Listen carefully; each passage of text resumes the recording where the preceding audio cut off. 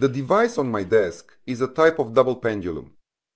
The axis of the first pendulum is mounted on supports, while the axis of the second pendulum is attached to the frame of the first pendulum. This device is interesting because it performs many different types of movements, which is what we will be discussing today. The simplest type of system behavior is observed when the deviation angles of both pendulums from the vertical are small. In this case, the restoring force is proportional to the angle of deviation, and the system's motion consists of harmonic oscillations in two normal modes.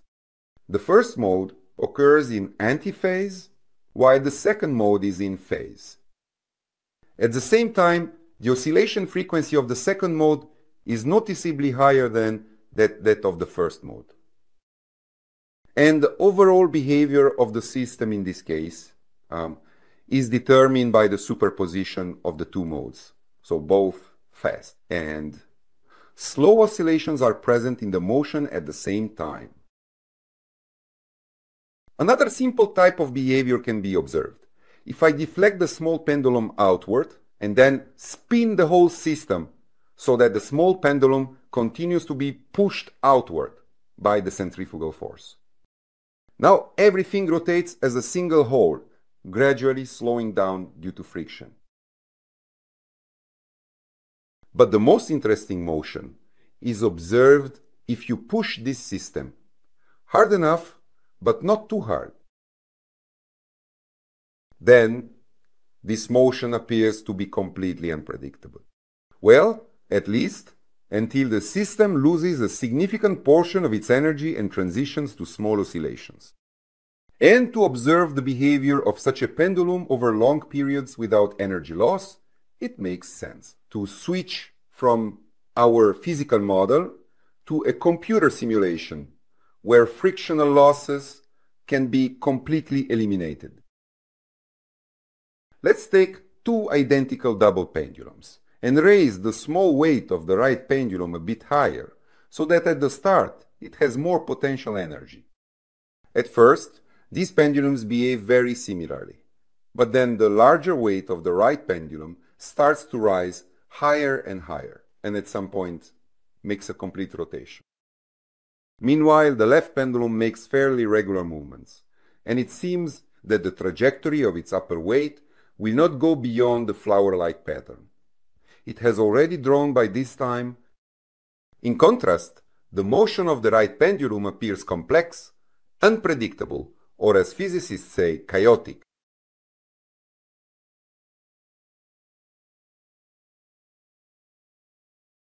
And so, the words regular and chaotic motion have already been mentioned.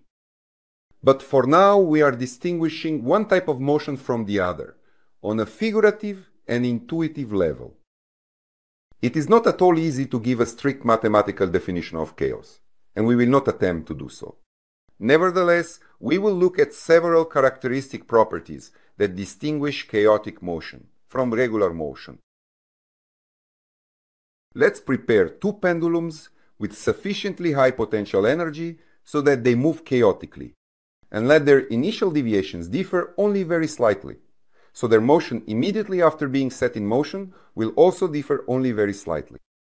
However, as time goes on, the difference between these motions will become greater and greater, and at some point, they will become completely unlike each other. And looking at them, we would never guess that at one time the states of these pendulums were very close.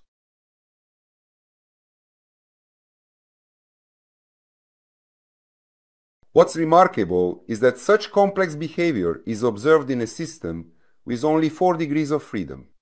These are the two angles of deviation of the pendulums from the vertical and their corresponding angular velocities.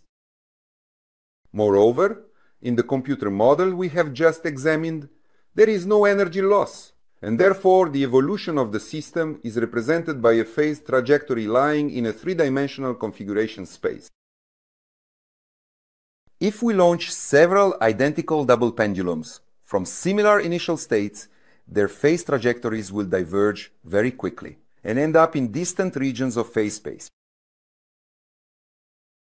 This is similar to how a drop of ink spreads throughout a glass of water. As a result, the ink is present everywhere in the volume, even though mixing hasn't increased its amount. A similar kind of mixing occurs on a global scale, when meteorologists observe the weather and try to predict it. Small inaccuracies in measuring temperature, pressure, wind, and other parameters eventually lead to the predicted scenario differing greatly from what actually happens, and therefore, accurate weather prediction, even a week in advance, turns out to be possible in principle. Now, from weather forecasting, let's return once again to the double pendulum. Well, in the first setup we looked at, the weights were on opposite sides of the main axis, so it swung rather slowly. But in this second setup, the second arm is attached below the first one, so it comes to a stop quite quickly. Let's give it a spin, and it will trace out various unique patterns, which are probably best observed in slow motion. We slow down the pendulum's motion by 8 times and trace the path of the end of the lower arm. Take a look at the unusual, non-repeating patterns it creates. The lower arm sometimes spins rapidly, sometimes pauses, and its rotation during this motion can alternate between one direction and the other.